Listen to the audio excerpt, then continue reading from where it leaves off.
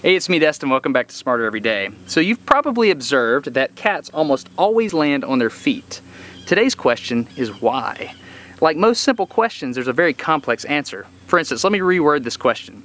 How does a cat go from feet up to feet down in a falling reference frame without violating the conservation of angular momentum?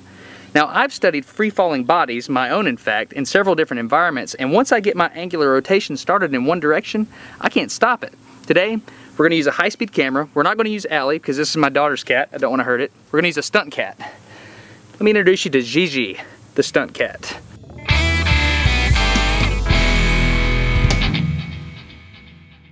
I'll just flip the video vertical and then motion track the cat. It's just going to take a lot more effort in post.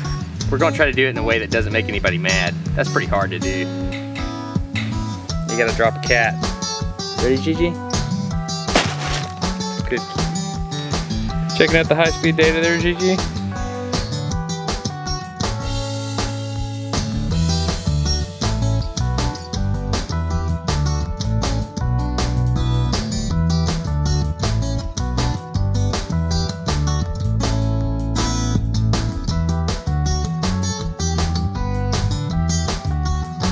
Okay, the first thing a cat does when it's falling is try to figure out which way is up.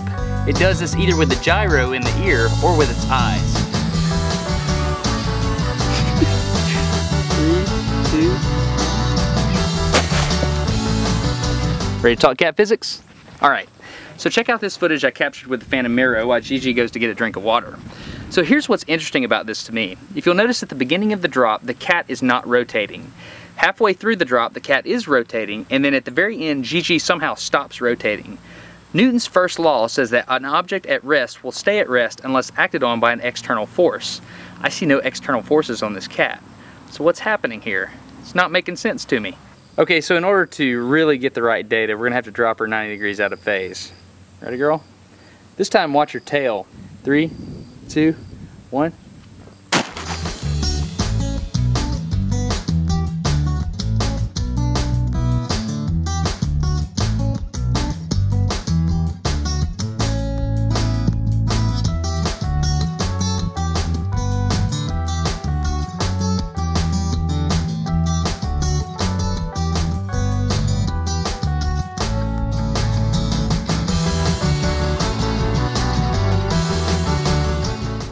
Okay, so you think you figured it out?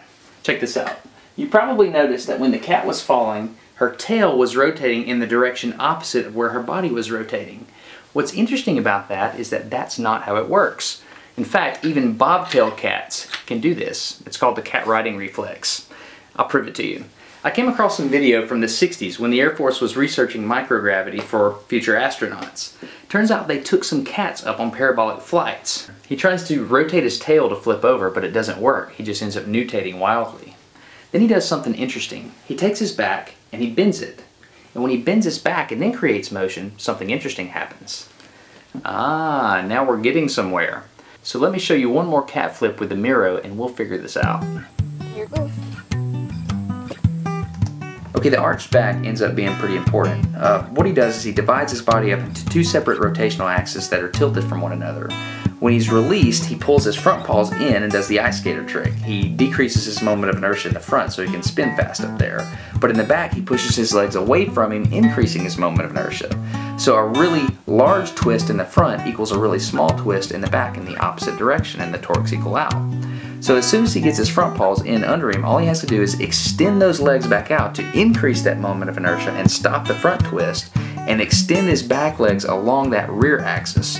That allows him to twist those around really fast, and then all he has to do is pull them back in under his body and then extend all 4 legs and brace for impact.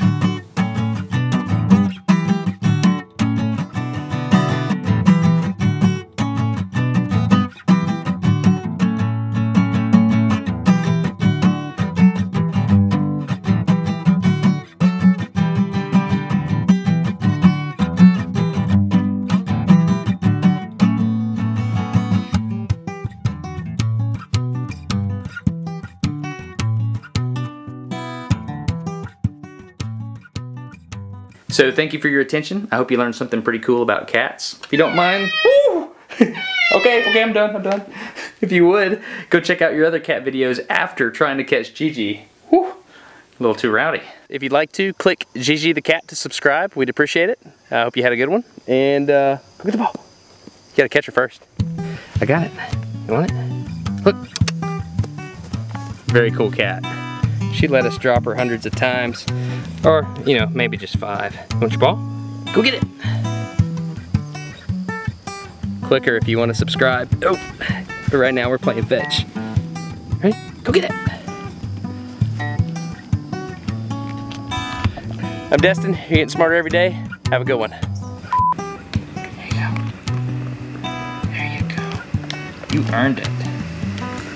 Let me explain why cats are wizards at physics. First of all, they have physiology working for them. They have no working clavicle like I do, and secondly, they have very flexible backbones. The talent needs a break. 30 centimeters or higher. Anything below that is unsafe. Not that we condone dropping cats. Come here. Come here. Come here. There you go. Come here. Come get in the catapult. 3, 2, 1.